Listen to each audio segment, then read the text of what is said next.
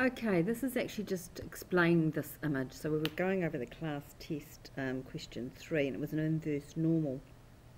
And so here, if you like, your tables only give you the area here between the middle and the Z standardised value.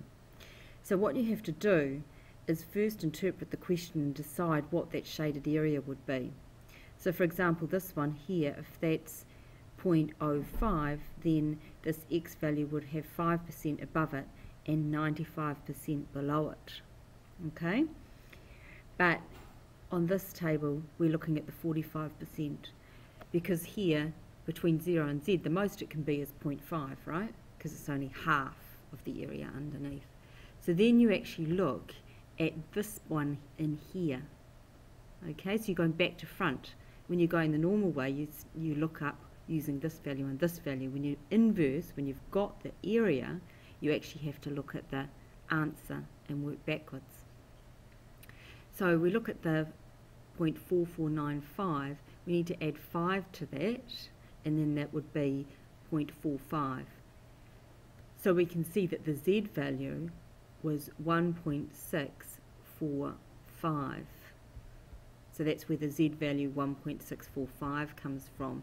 Once we've got the Z value, we know that Z equals X minus the mean divided by the standard deviation. That formula has come from here. Z equals X. That's the X value, so the non-standardized thing, that you'd have an X here when the mean is not 0 and the standard deviation is not 1. It's whatever the distribution has. And so that's the mean of the distribution, that's the standard deviation of the distribution, and that's the X value that you're actually looking for. Okay, so now we've got one unknown, the X, and we solve for X. So we get the 6.8 and multiply it, because it's divided on that side, so we multiply it on the other side, and then we've got minus 41.5 on this side becomes plus 41.5 on the other.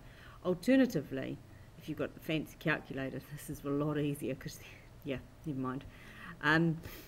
Okay, and so then we've got X, and then we put it into context.